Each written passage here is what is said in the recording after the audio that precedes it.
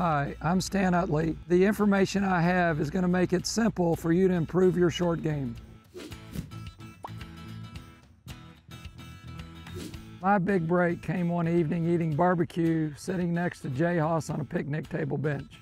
Jay asked me for a tip, and my life forever changed from that point on because Jay did so well and had so much success that he put me on the map as a putting coach. One of the first things I like to ask my student is, what's their best 9-hole score in the last year?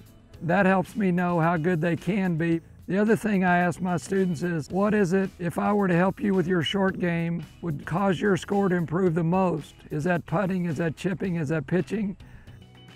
I don't believe in many absolutes in golf, but I have two absolutes that I want to share with you that may kind of tweak your thought process on golf.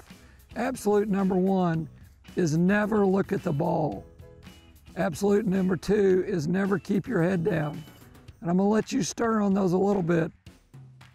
If my style seems direct and the fact that I speak with authority, it's because I'm confident in who I learned from along the way in my career and the teachers that I've got to interact with as an instructor. So as we go through this series, I'm gonna ask lots of questions. They're gonna help me know you better. They're gonna help you know yourself better. And in the end, I hope you play better golf.